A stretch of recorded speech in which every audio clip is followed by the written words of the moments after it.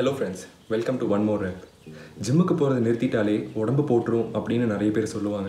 இது உண்மைதானா? அப்படியே இது உண்மையாக இருந்தாலும் இது தவிர அதுக்கு நம்ம உடம்புல வேறு என்ன மாதிரி எஃபெக்ட்ஸ் இருக்கும் அப்படிங்கிறது தான் இந்த வீடியோவில் நான் உங்களுக்கு சொல்ல போகிறேன். இந்த COVID-19 ஆரம்பித்ததுலேருந்து என்னாலேயும் ஜிம்முக்கு போகவே முடியல. ஸோ ஜிம்முக்கு போகிற நிறுத்திட்டனால எந்த மாதிரி இம்பேக்ட்ஸ் ஆகுங்கிறத என்னோட எக்ஸ்பீரியன்ஸை நான் ஒரு எக்ஸாம்பிளாக வச்சு இந்த வீடியோவில் உங்களுக்கு நான் சொல்ல போகிறேன். வாங்க வீடியோக்குள்ளே போகலாம்.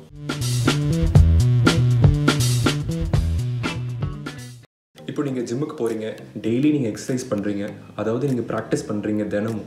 ஸோ இதனால் 1 மணி நேரமோ நீங்கள் 2 மணி நேரமோ டெய்லி ஜிம்மில் எக்ஸசைஸ் பண்ணுறனால நீங்கள் வந்து ஒரு ஆக்டிவ் பர்சனாக இருக்கீங்க.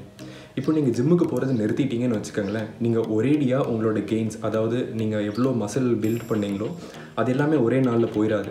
1 வாரம், 2 வாரம், 3 வாரம் இப்படி வீக்காக என்ன ஆகும்னா, ஃபஸ்ட்டு இம்பேக்ட் ஆகிறது வந்து உங்களோட ஸ்ட்ரென்த் லெவல். இப்போ நீங்கள் ஒரு 50 kgs டம்பிள் நீங்கள் தூக்கி நீங்கள் எக்ஸசைஸ் பண்ணிகிட்ருக்கீங்கன்னா உங்கள் ஸ்ட்ரென்த்து கம்மியாகி நீங்கள் ஒரு 25 kgsஓ இல்லை ஒரு 30 kgsஓ தூக்குற அளவுக்கு தான் உங்களோட ஸ்ட்ரென்த் இருக்கும். இன்னும் சில வீக்ஸ் போக போக என்ன ஆகும்னா, உங்களோட என்டியூரன்ஸ் லெவல், உங்கள் ஸ்டாமினா இதெல்லாம் கம்மியாகி உங்களோட ஒர்க் அவுட் பர்ஃபார்மன்ஸும் கம்மியாயிடும்.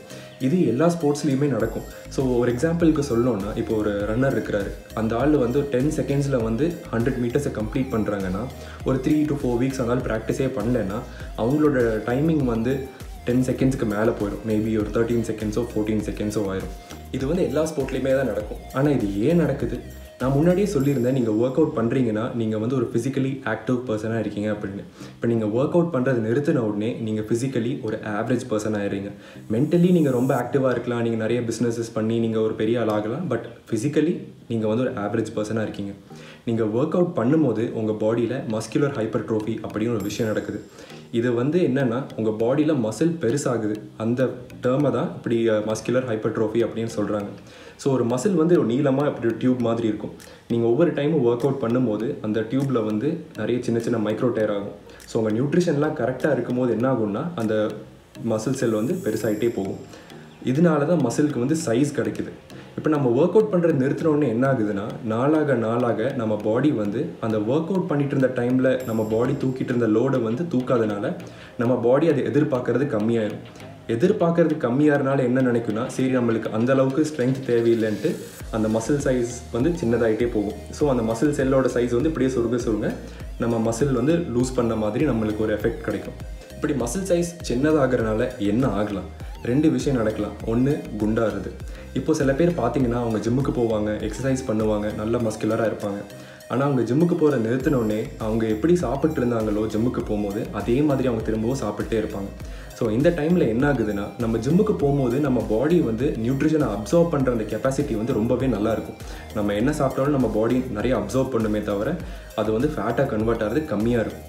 இப்போ அவங்க ஜிம்முக்கு போகாதனால என்ன ஆகுதுன்னா, அவங்க பாடி வந்து அந்த நியூட்ரிஷன் அப்சார்ப்ஷன் டெண்டன்சி வந்து ரொம்பவே கம்மியாயிடும். இப்படி கம்மியாகிறனால என்ன ஆகுனா, மெதுவாக அவங்க வெயிட் போட்டுகிட்டே வருவாங்க. முக்கால்வாசி ஃபேட்டாக தான் கெயின் பண்ணுவாங்க. மசிலாகவே கெயின் பண்ண முடியாது.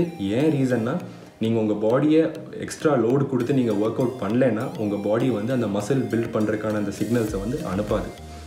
செகண்ட் வந்து பார்த்தீங்கன்னா, ஒல்லியாகிறது. சில பேர் என்ன பண்ணுவாங்கன்னா, அவங்க பாடி டைப் வந்து ரொம்ப லீனாகவே இருக்கிற மாதிரி ஆளுங்களாக இருப்பாங்க. ஸோ அவங்க நல்லா சாப்பிட்டு ஜிம்முக்கு போகும்போது அவங்க நல்லா ஃபிட்டாகவும் மஸ்குலராகவும் தெரிவாங்க. அவங்க நிறுத்தினோடனே என்ன ஆகும்னா, அவங்க ஒல்லி ஆயிடுவாங்க.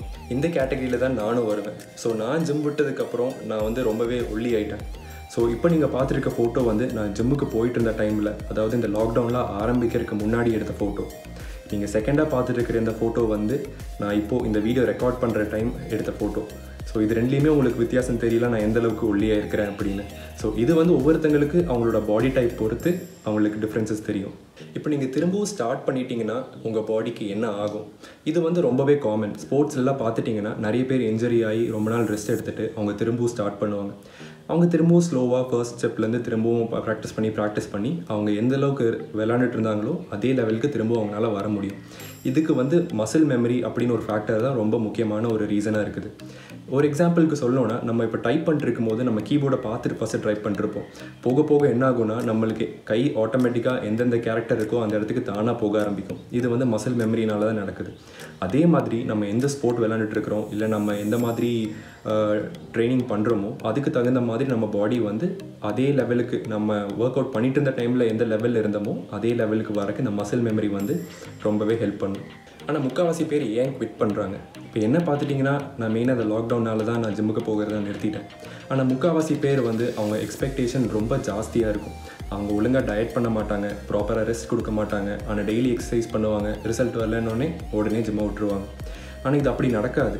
ஏன்னா நீங்கள் வந்து ப்ராப்பராக உங்கள் பாடிக்கு தேவையான ஃபியூவல் கொடுக்கணும், நீங்கள் ரெஸ்ட்டு தேவையான அளவுக்கு கொடுக்கணும். மெயினாக வந்து ஒர்க் அவுட் பண்ணிவிட்டு உங்கள் பாடிக்கு டைம் கொடுக்கணும். அட்லீஸ்ட் ஒரு 6 months டைம் கொடுக்கணும். சும்மா ஜிம் சேர்ந்து ஒரு 3 மாதம் போனேன், எனக்கு ரிசல்ட் வரலன்ட்டு நிறுத்திடுறது வந்து அது அப்படி ஒர்க் ஆகாதுங்க. இது வந்து ஒரு செடி வளர்த்துற மாதிரின்னு வச்சுக்கோங்களேன். நீங்கள் செடி சீடு மட்டும் போட்டு தண்ணி ஊற்றிட்டு டெய்லி அதுக்கு ஃபர்டிலைசர் போட்டிங்கன்னா அது உடனே வளராது. அதுக்குன்னு ஒரு டைம் எடுக்கும். ஸோ அந்தளவுக்கு டைம் கொடுத்து அப்படி தான் நம்மளால் இதை க்ரோ பண்ண முடியும். அதனால் ஃபாஸ்ட்டாக ரிசல்ட்ஸை நீங்கள் தயவு செஞ்சு எக்ஸ்பெக்ட் பண்ணாதீங்க. ஸோ மறந்துடாதீங்க, நீங்கள் ஜிம்முக்கு போகிற நிறுத்தினீங்கன்னா ஃபர்ஸ்ட் வந்து உங்கள் ஸ்ட்ரென்த்து தான் ரொம்ப இம்பாக்ட் பண்ணும். அடுத்தது போக போக மெதுவாக உங்கள் என்டியூரன்ஸ் குறையும், உங்கள் ஸ்டாமினா குறையும், அப்படியே உங்கள் பர்ஃபார்மன்ஸ் லெவல் கம்மியாகிட்டே வரும். நீங்கள் சின்ன பிரேக்ஸ் எடுத்துக்கலாம். நீங்கள் ஒரு வெக்கேஷன் போகிறீங்க, ஒரு 4-5 days ஒர்க் அவுட்டே பண்ண முடியாதுன்னா அது பிரச்சனையே இல்லை. ஆனால் கண்டினியூஸாக ஒரேடியாக ஸ்டாப் பண்ணிடாதீங்க. சில சிச்சுவேஷன்ஸ் நம்மளால் அவாய்ட் பண்ண முடியாது. இப்போ நம்மளுக்கு ஏதோ இன்ஜரி ஆயிடுச்சுன்னா நம்ம பாடிக்கு அந்த டைமில் நம்ம ரிகவர் ஆகிறதுக்கு டைம் கொடுத்து ஆகணும். ஸோ அந்த டைமில் போய் எக்ஸசைஸ் பண்ணி முட்டாள்தனமாக நம்ம எதுவும் பண்ணிடக்கூடாது. அப்போது கொஞ்சம் டைம் எடுத்துகிட்டு திரும்பவும் மெதுவாக ஸ்டெப் பை ஸ்டெப்பாக ஃபர்ஸ்ட்லேருந்து ஆரம்பிக்கிறது தப்பே இல்லை. நீங்கள் ஜிம்முக்கு ஏன் போகிறத நிறுத்திட்டீங்கிறது கீழே கமெண்ட்ஸில் என்கிட்ட சொல்லுங்கள். இந்த வீடியோ உங்களுக்கு பிடிச்சிருந்துச்சுன்னா எனக்கு ஒரு லைக் கொடுங்க. அப்படியே தான் ஃபர்ஸ்ட் டைம் என்னோட சேனலுக்கு நீங்கள் வரீங்கன்னா மறக்காமல் சப்ஸ்கிரைப் பண்ணுங்கள். அப்படியே கூட இருக்க அந்த பெல் ஐக்கானை ப்ரெஸ் பண்ணுங்கள். திரும்பவும் இதே மாதிரி ஒரு இன்ஃபர்மேட்டிவ் வீடியோட உங்களை நான் சந்திக்கிறேன். பாய் பாய்.